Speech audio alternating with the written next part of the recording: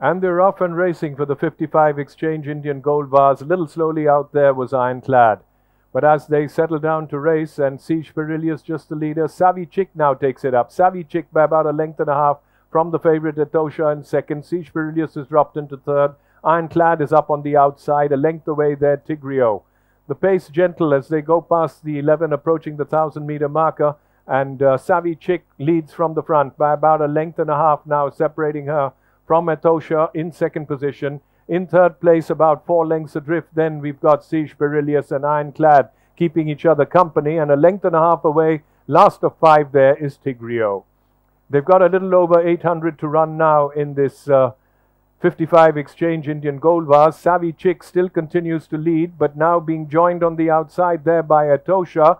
Ironclad and Siege Perilous also getting a little closer as they turn for home now, and Savvy Chick is still the leader by about a length from ETOSHA, now being pushed up on the outside, and then we go back there to Ironclad. But as they straighten for the final run in, and it's ETOSHA on the outside who stopped about a half a length to 1 length, the good of Savvy Chick fighting back on the inside, but ETOSHA has kicked away. ETOSHA with about 150 to run has the 55 Exchange Indian Gold Vase in the bag. ETOSHA wins convincingly here from Savvy Chick, Ironclad, and then came Siege Perilous and Tigrio.